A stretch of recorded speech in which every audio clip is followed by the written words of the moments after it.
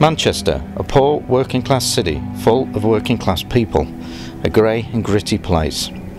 Up until the end of the 1980s, when clubs like the Hacienda were made famous and secret raves were coming into place, which in turn led to many people doing many drugs, which then led to gangs selling drugs and eventually to gun crime.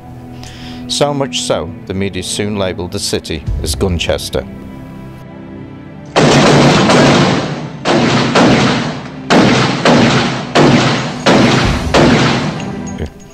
With drugs and guns riddling the streets of Manchester, turf wars were commonplace between gangs.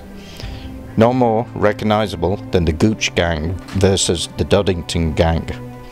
The Gooch Gang formed back in 1988 and instantly became bitter rivals to the Doddington Gang. Within 5 years, there have been 27 people confirmed killed and over 250 people wounded from shootings.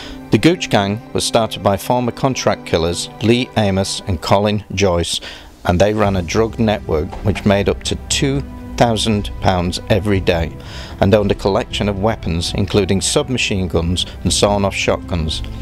Statistics show that when the leaders of the Gooch Gang were jailed in 2007, shootings went down 92% in Manchester.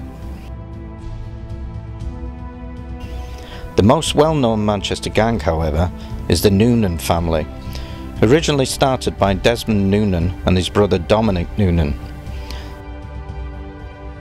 They made a name for themselves as bouncers and were not afraid of making examples of people. This is shown through the infamous Dog's Head pub. After someone showed them disrespect, they chopped a dog's head off and walked into the person's pub holding it proudly in the air. By the late 1980s, they were in charge of 80% of the Manchester club security, which allowed them to navigate the drugs distribution in these clubs by letting in only their dealers.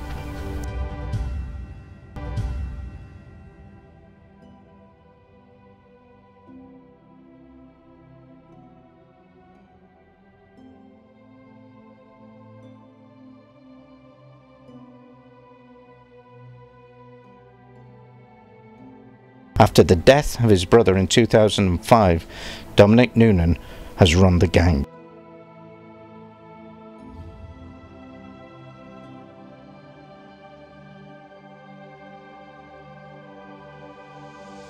Oh, well, definitely, yeah.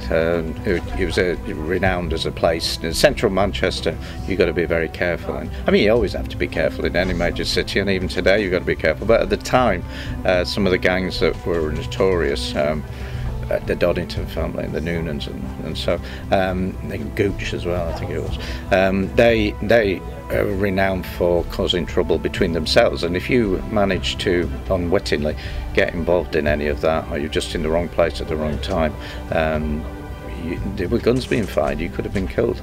It was not a good time.